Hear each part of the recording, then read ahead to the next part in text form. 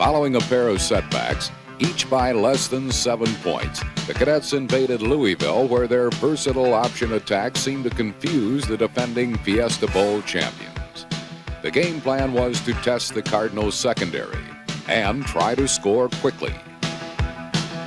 The strategy worked, as sophomore Chad Davis finished a 65-yard drive on Army's initial possession. Then Bob Sutton called a perfect surprise. Williams found Monty Tomasino deep and alone for a classic 65-yard touchdown.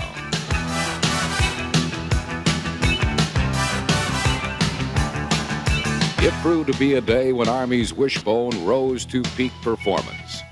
Quarterback Williams, a pre-med student and battalion commander in the Corps of Cadets, ran for more than 160 yards.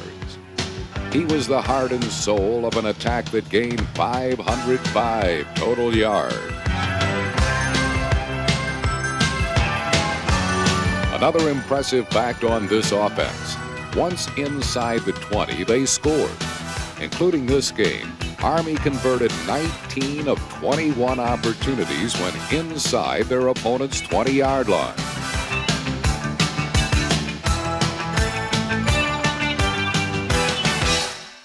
Army's defense had a field day, plundering red jerseys, and for the third consecutive game, did not surrender a touchdown in the second half.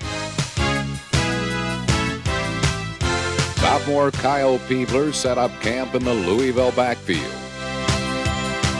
And classmate Kevin Zarnecki pulled in a stray aerial that led to another cadet touchdown.